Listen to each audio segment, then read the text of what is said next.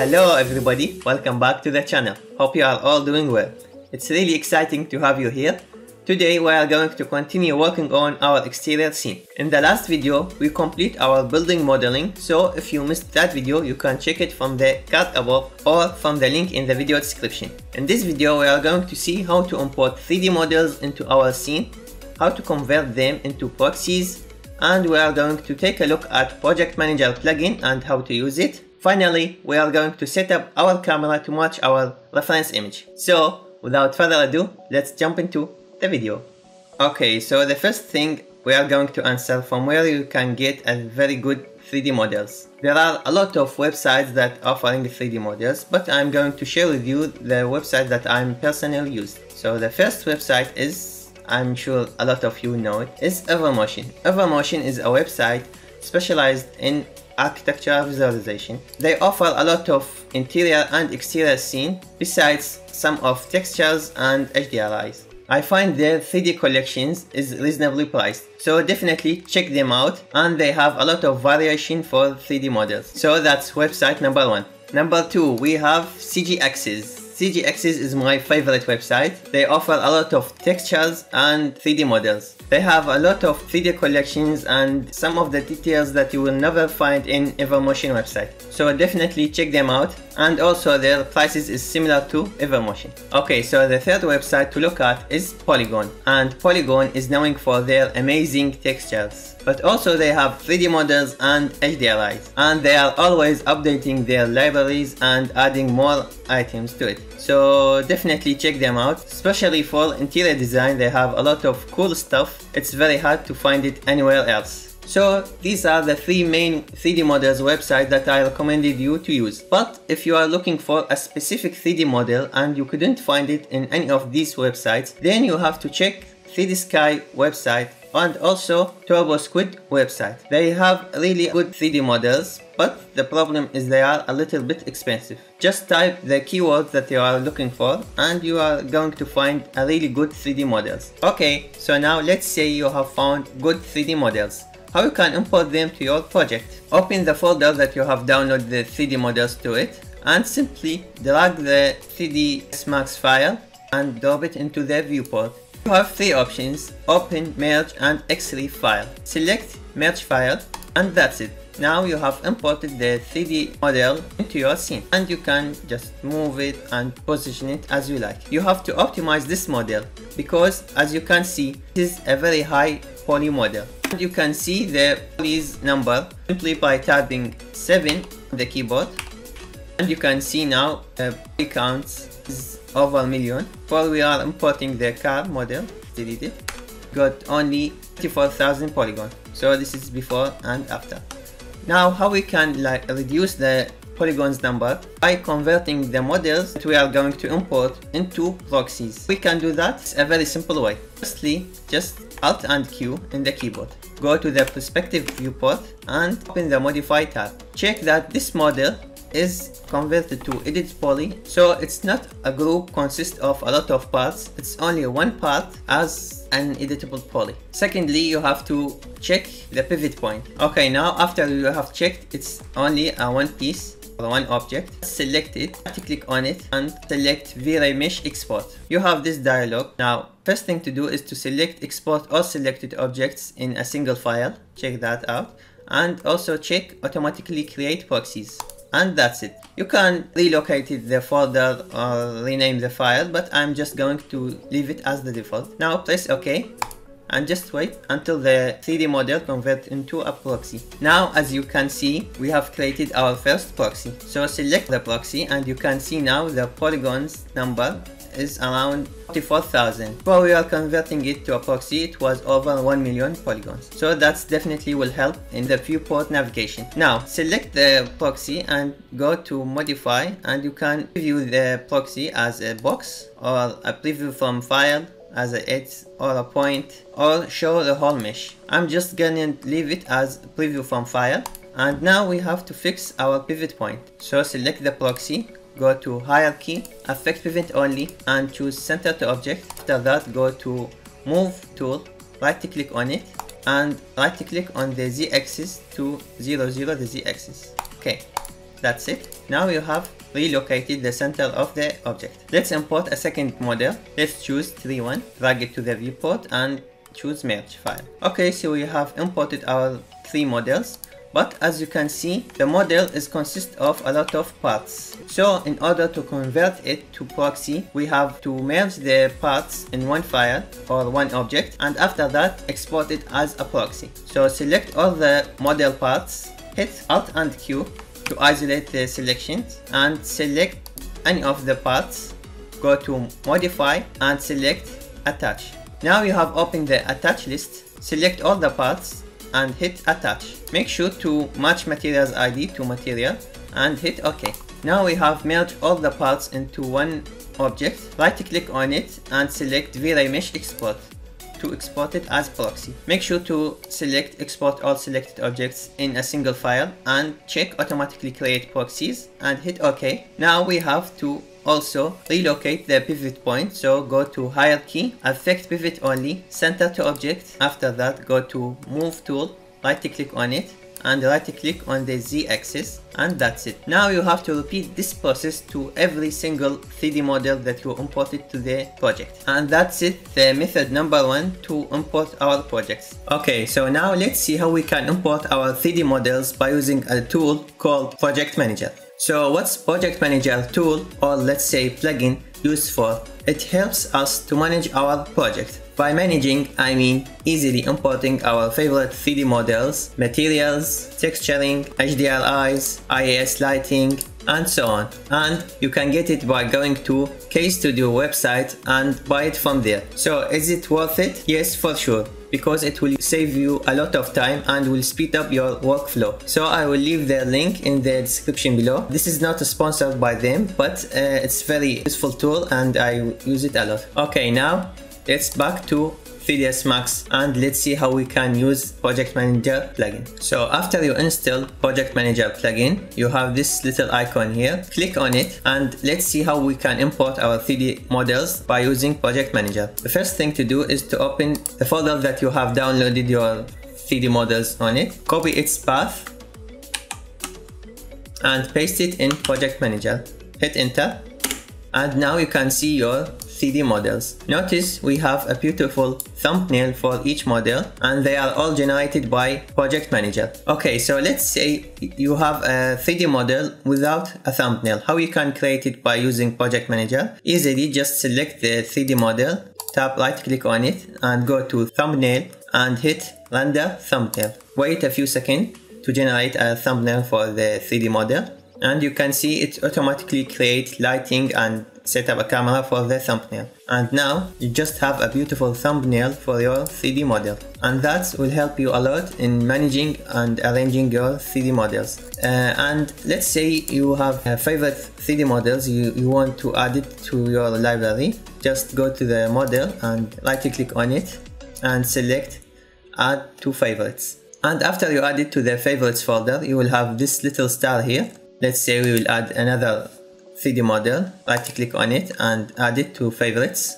So next time when are you working on another project, you can easily just download or import your favorite 3D models quickly to your scene and you will find it on the favorites folder. So now let's back to our 3D models and let's see how we can import it and convert it easily to proxies by using Project Manager. Now let's see how we can import a group of 3D models directly to our project. So just select the models that you want and just drag and drop them into the viewport, and that's it. Let's change our viewport style from clay to default shading to check all the materials, and as you can see we have imported our 3D models with their textures directly to our project. But as we said, we want to convert them to proxies. So instead of selecting each 3D models and convert it to Vray proxy, let's see how we can use Project Manager to convert our model directly to proxies. So for example, for the car model, just click on the thumbnail of the car, right click on it and select export to Vray proxy. Now select the folder that you want to save your proxy and just hit select folder. Wait a few seconds to generate your proxy and that's it. Let's refresh the folder And as you can see now, we have the 3D model and also the proxy file. So let's delete our car 3D model from our scene and import the proxy file. That's it. Just click anywhere in the viewport. Let's go to modify and check it. Let's select show whole mesh. Okay, so we have just imported our car proxy with all the materials. Now let's leave it as a preview from file. But if you want, you can check it as a box. Okay, so now I've imported all the 3D models as a proxies. So let's say you imported a proxy, but it came as a white material without its original materials. So how you can import the object material? As we can see, Project Manager has already saved the materials of the proxies. So all we have to do is to go back to Project Manager, tap on Materials, and now just right click on it and add the folder. Select the folder that we have saved the proxies on it.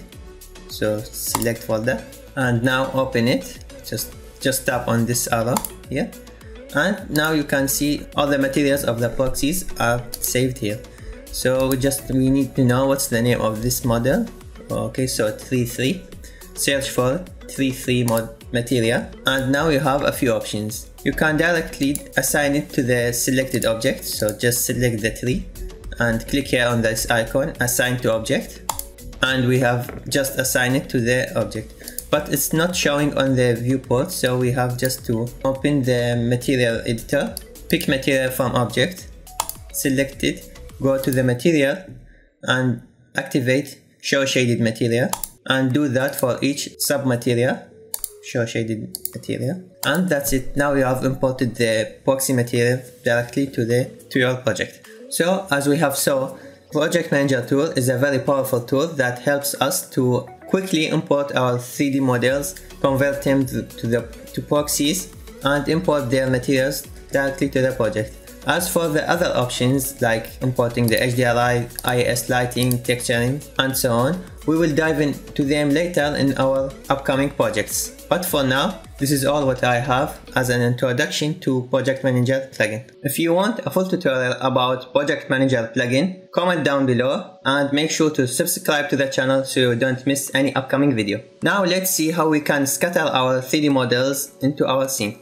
Sure, you can select the models and tap the W or select move tool and move it and place it wherever you want, but this way is not very accurate and will take a lot of time to center the object. So there is this tool called select and place, and basically it will move your object according to its pivot point. So that's why we relocated our pivot point to the 0, 0. Now by using this tool, you can simply just select the model and drag it to its location, and you can notice that it's changing the rotation of the model as we move on according to the surface of the objects. So let's activate it and show whole mesh to see it better. So by moving it, you can make sure that you are placing your objects correctly. Okay, now I'm just scattering the rest of the objects, but before that let me show you how I set up the camera to match our reference image. So open the reference image, just drag it and drop it on the viewport. You have this dialog here, just uncheck environment map and leave the viewport background. Hit OK, hit F3, and now we can see our reference image. If you want the most accurate result, you can use and go to Properties and select perspective match to match it perfectly to your reference image. But we don't need that in this project, and we'll save it for the upcoming projects. Now let's just correct our aspect ratio. So go to render setup, go to the output size and select it as custom and change the aspect ratio to 0.8. And that's it for the aspect ratio. Now let's set up a simple camera. So just go to create camera and change it to Vray and select Vray physical camera. From the top view, just click on it and drag and release the button. Go back to the perspective viewport and tap C on the keyboard. Now all what we have to do is just matching our camera angle to our reference image. To fix the vertical lines, just select the camera, go to modify and check automatic vertical tilt, and now just adjust the target. Okay, so this is what I've got so far. The shot is very close to the reference image, and as I said, if you want a very accurate result, you have to use perspective mesh. Okay, so now let's just scatter our 3D models according to the reference image. So just select, for example, the 3D model and just move it. Keep an eye on the camera shot. For an accurate result, just use select and place tool and place your 3D models. For example, the car model. By using select and place tool, you don't have to worry for the correct placement. You can place it anywhere you want. Okay, to save your time, I'm just going to arrange the 3D models and I'm going to show you the final result. Okay, so this is the final result after I scattered the 3D models. You can hide the environment now by going to viewport style and select viewport background and just change it to gradient color. I've just added a couple of blocks as a surrounding buildings. Now for the lighting, from the top view, just go to light, Vray, and choose Vray Sun. Of course, we are going to change it for the final render, but now just for as a test render, just put Vray Sun, and now add a Vray Sky environment. Press OK, position it. Now open the render setup and let's change a few settings. For the output size, just put the image aspect as 0.8 and the width as 1000. From the Vray tab, go to the global switches and select override material. Now open the material editor and just add a Vray material to it as an instance. Now go to the GI tab and change the primary engine from brute force to a radius map. Go to a radius map and change it to very low. From the Vray tab, go to image sampler and just change it from progressive to bucket. Now let's do a test render. So go to render, press render, and just wait for the render to finish. Okay, now we can see our render and it's look pretty good. Of course, you can change the Vray Sun angle to match the type of the environment that you want. But for now, as a test render, just we want to check our modeling. It's more than enough. Okay, so that's it for this video. In this video, we cover how to import 3D models into our scene and how to convert them into proxies, how to use Project Manager plugin to import and convert 3D models into proxies, and how to set up a camera to match our reference image. Finally, we just set up a simple render setup and lighting. In the next video, we are going to work on the materials. So make sure to subscribe to the channel so you don't miss any upcoming video. Also, if you find this video useful, please give it a like and share it with your friends. That means a lot to the channel. That's it for this video. See you in the next one. Bye.